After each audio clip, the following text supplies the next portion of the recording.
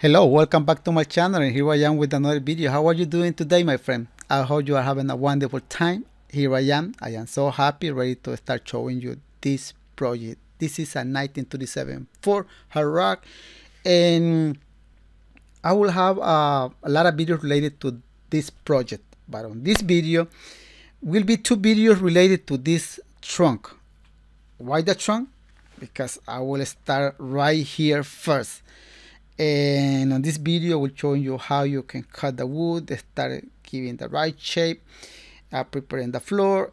I will show you all that on this video. You can see the floor how it is. It's not even. I have to put a wood in there, make it even. The customer want a wall and want the battery behind the wall, so I will do that. And I will make the panel for right here on the left and the right side, and you will see most of the whole project. I will ignore the easy thing because I think that it's not necessary for you to watch me how to do it. The easy thing. This is I will use this kind of insulation. There are a lot of different insulation. This is a good insulation. You can buy this kind of insulation in a lot of places. Just search on your web browser and you will see a lot of places near your area. So I put this kind of insulation on the whole floor, and I will put behind the two front door, but I will show you right here just in the small section of this floor how did I did it. I just peel it, remove the plastic, put them on the floor, and I use a rod and start putting them onto the floor. You can see the floor surface is not plain. I will put a wood in there because the customer want that part flat. He don't want to see like an uneven part of that trunk, so you will see me doing it. But first, this is the first thing that we do. This kind of insulation is expensive. A lot of customers who have like a classic car, they ask for this kind of insulation. On the model, a new car, once out of 100 of the customer ask for this kind of insulation, but it's rare for a car, for the customer with a new car to ask for this kind of insulation. Why? Because it's expensive. I just made that cut in there because the customer had to have access to there. It's like a kind of sensor, the gas tank sensor, and he need that area clean. You can see I already put the insulation, the entire floor. And not only that, on top of that will be more insulation, like a 1/2 inch thickness. And then on top of that will be the carpet. But right now we're going to concentrate it right here. You will get the measuring tape and start measuring the front part, then the rear part. And it's not the same. It's like a wider on the front. I start using a circular blade, start cutting the wood. This wood is like 1/2 inch thickness, but it say that, but if you get the measuring tape, it's not even 1/2 inch, it's less than 1/2 inch. I don't know why they label it high 1/2 inch when it's not. Maybe when they cut it, they take that a little bit more than supposed to. And I am cutting the floor of this trunk. I will using this wood. That part that I just removed for the battery, and you can see it. I don't know if you can notice right now, but I tape a little bit more in the back, trim a little bit more in the back, and right here there has to be like a access door for that part, and I'm going to make it. The customer has to be able to reach whatever it is underneath the insulation,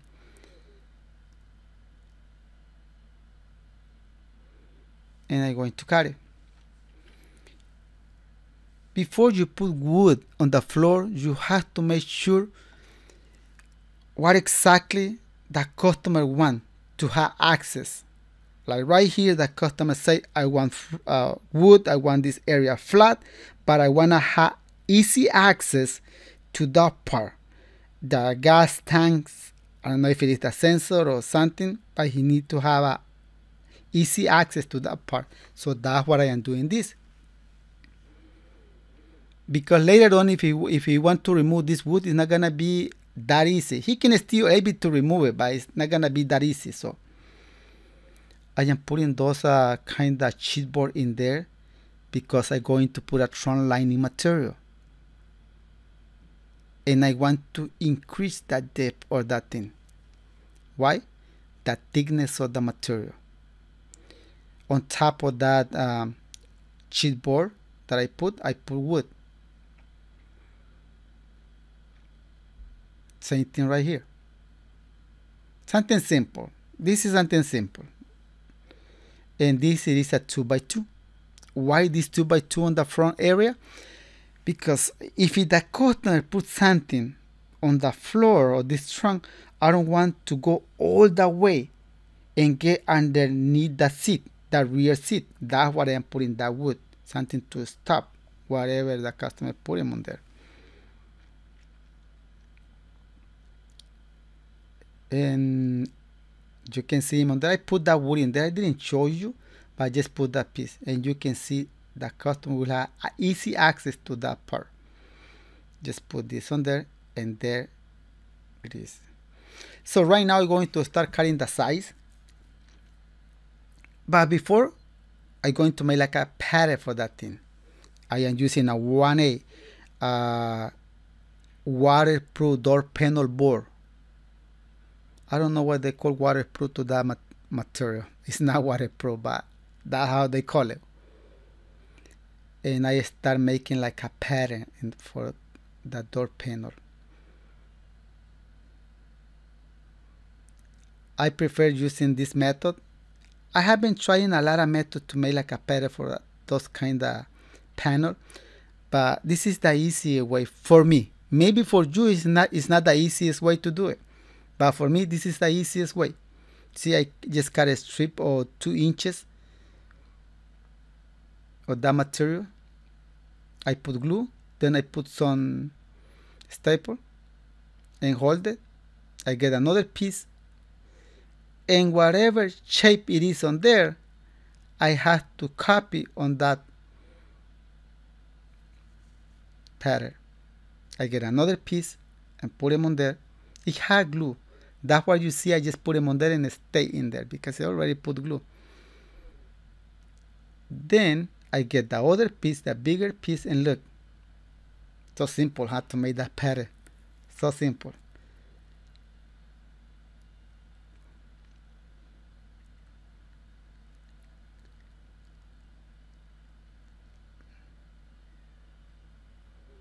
I just put them on there. You see me putting glue in the, to make sure it's not going to move. I just put some staple.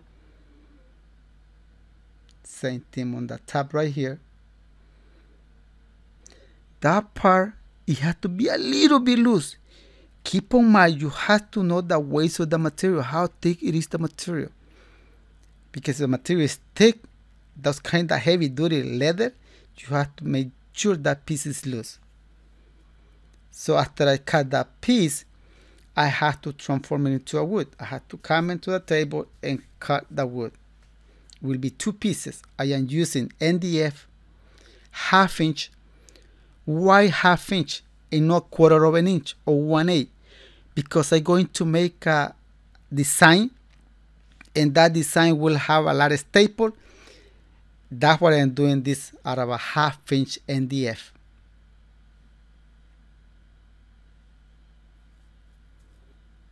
Okay, then I put glue. I cut like a 1 piece of 2.5 inches for whatever that door, that panel it is, and put it with glue. Put staple, make it strong.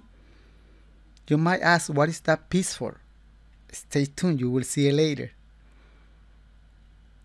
I know some of you already know this project, this process, because you have been doing this for a long time. Same thing on the other side. 2 panels. Okay, I got it right here. Got the 2 sizes already. You can see it. That piece it has to get in easily in there. If it go in tight without the material, you have to sand it. Because with the material will increase a little bit more the size. You can see those pieces that I put will be to hold the door, access door to the battery. I will put a line in there, and I will put a 2x2 behind. To do that, I have to make sure it is straight. I don't want to be like crooked. I have to be straight. Then when I notice it's straight, I just draw a line. And that 2x2 will be ½ inch behind that line that I just draw. Same thing right here. Why ½ inch? Because that NDF wood, it is less than a ½ inch. With that upholstery, it will be a ½ inch thickness.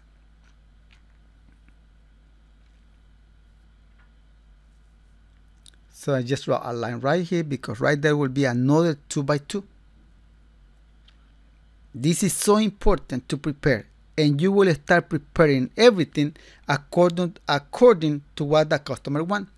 You see, I get the measuring tape. I know it is 37 on the bottom, 37.5 on the bottom, and 37.5 on the top. Why? Because I put the level in there. 37.5 by 20. I take these pieces. I don't need it right here. Then I remove this. To remove this, it is easier. But in case if the customer wants to remove it when everything is done, he has to remove the back seat. That's what we have to make sure what exactly the customer wants. The material that I am putting glue, it is a trunk lining. I am putting a lot of glue because I will wrap that wood with trunk lining. This is what the customer gonna see it on the end? No. The carpet will be on top. What kind of carpet? Will be a wolf carpet. It's a kind of expensive carpet. And to work with that carpet is not that easy, eh? I put glue around underneath, and I put glue all on the surface on top.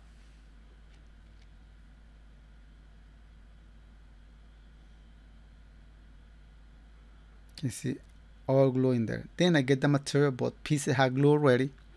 The glue that I am using is called land down top and trim glue. That's the glue that I always use.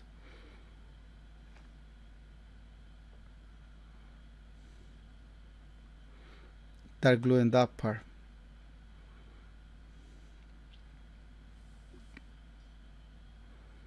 This is not hard. This is the easiest thing, but it's so important to make it nice.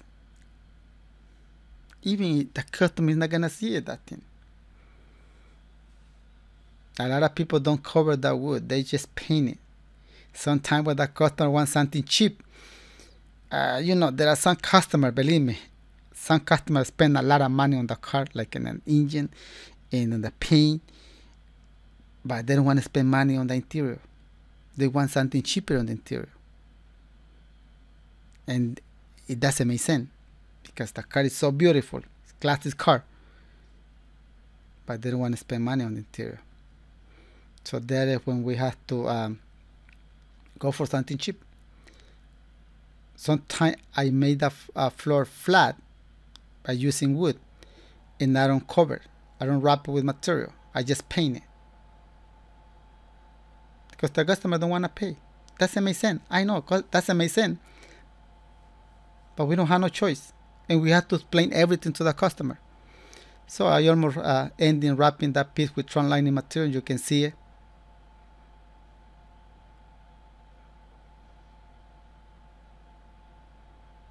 And I will just use utility knife to trim around, because to make it look nice.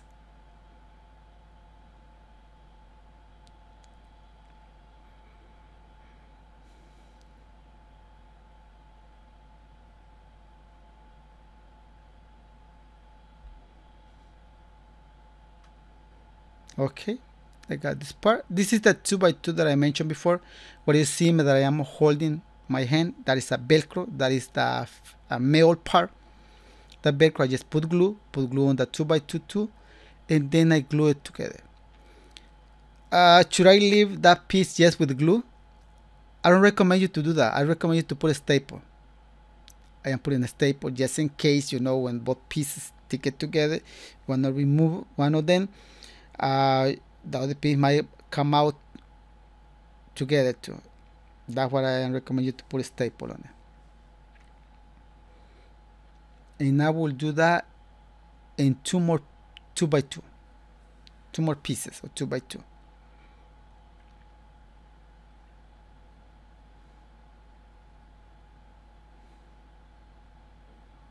Okay, that is the piece, that is the floor, and this is the pieces, the 2x2. Those panels that are going to be on the side is going to be next to that 2x2. Do you remember this? Remember that line that I draw? That 2x2 will be at least ½ inch behind that line.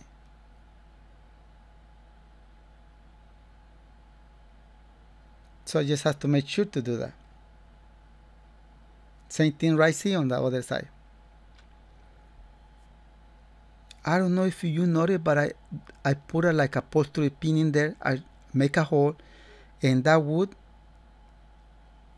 is holding with 2 upholstery pins. Same thing on the front.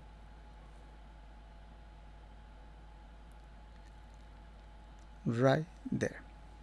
Okay. That is strong. I'm going to take, I'll cover that piece too. I didn't show you because that piece is easier to do it, but I wrap it with front lining too. And then I put this big piece, the floor, and you can see it. Look nice.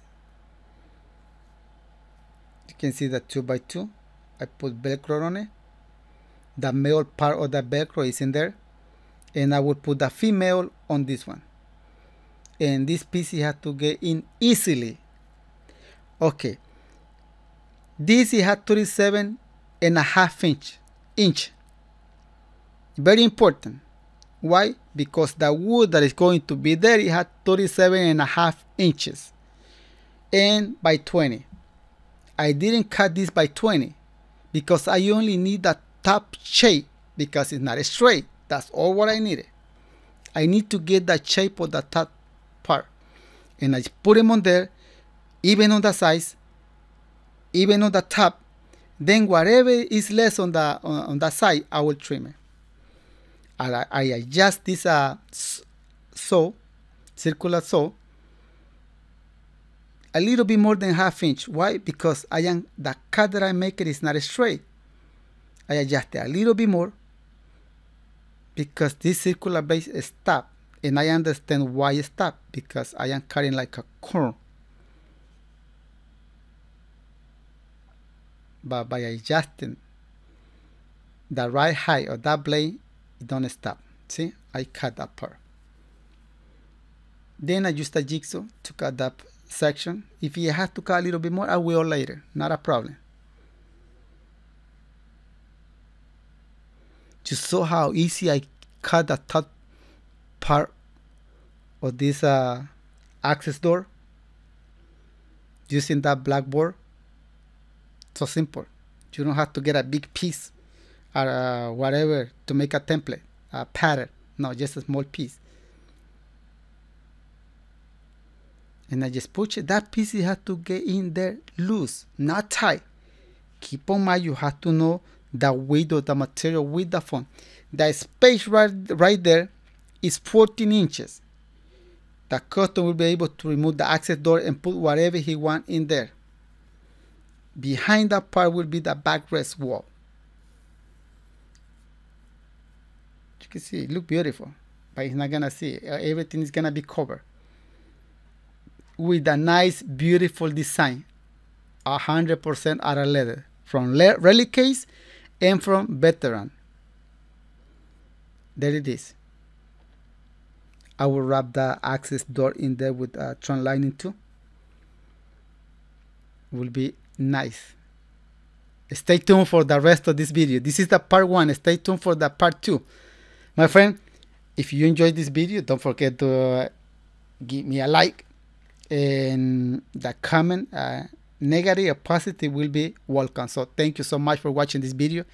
Stay tuned for the next video related to this car, plus related to the 1960 Ford Ranch wagon. I have a lot of videos related to that car too, and I decided to put this one ahead of those ones. So thank you so much. See you on the next video. Bye bye.